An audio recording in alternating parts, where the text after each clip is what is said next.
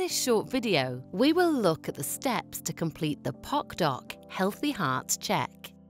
You don't have to remember everything from this video, as there are more detailed step-by-step videos to follow.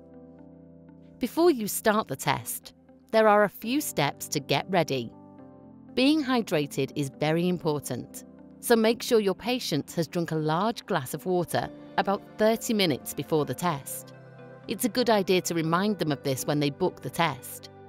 When ready to start, the patient should wash their hands and you should be in a well-lit area with a flat surface to lay out the test.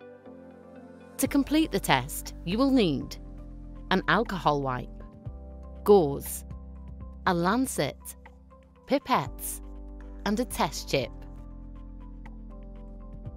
The first step is to clean the tip of the patient's finger with the alcohol wipe. It's not critical which finger you use, but the ring finger on the non-dominant hand is a popular choice. When the tip of the finger is dry, use the lancet to create a droplet of blood. Wipe away the first droplet with the gauze, and then you can collect the blood using the pipette. You cannot overfill the pipette, but you must fill it to the black line. Use a second pipette if air gets mixed with blood.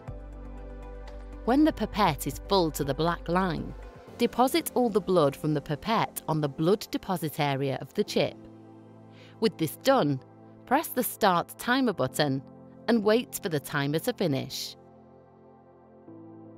The final step is to take a photo of the developed test chip. After the timer has finished, the screen will change to a camera. You have 5 minutes to take a photo. The photo is uploaded to our cloud platform, which will analyze the chip and provide you with the results.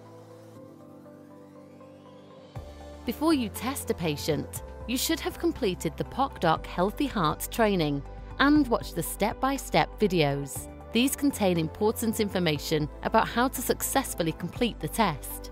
You can also contact PocDoc support at any time for advice and support.